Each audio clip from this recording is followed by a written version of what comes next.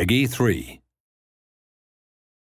This is new territory for me. Yeah, it was pretty funny. I thought it was good fun.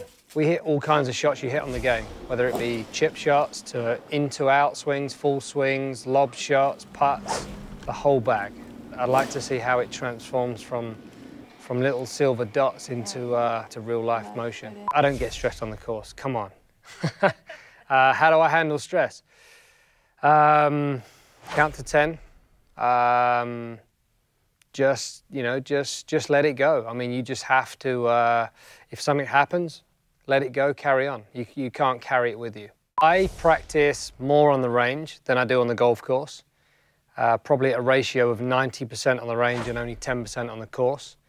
In my weeks off, I practice as opposed to play.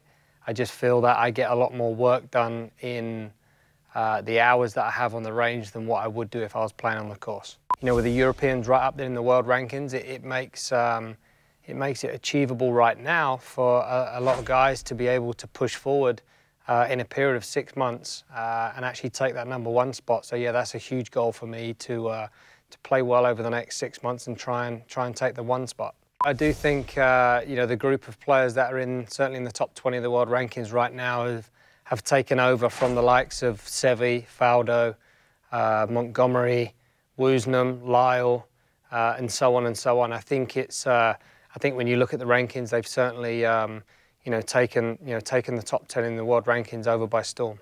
I think the best golfer I've ever played with is I'm going to say my son. He's only 7. I'd like him to be the best. I'm Ian Poulter, and I'm in the game.